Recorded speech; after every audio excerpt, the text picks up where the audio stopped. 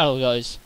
For players who are actually struggling to fix Cabela big games Hunter Pro hunts, this is what you should do. Really try this, and hopefully it will fix your issue. Now go to your library, game library, right click on Cabela big game Hunter Pro hunt, select properties,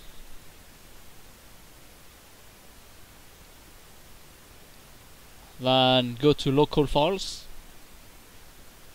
browse local files. You should open up the windows where the games has been installed.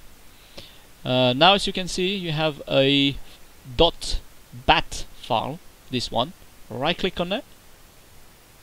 You will have then the possibility to edit it, and that is if you run Windows 7 or use any file editor to open that file. Once you edit that file, you will find this line, and that's what mess you up, this particular line where you need to change your resolution. Try something around 1680 by 1050, and once you've done the change,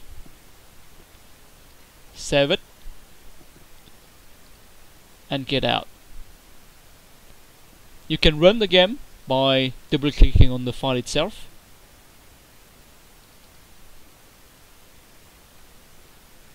and your game should run normally.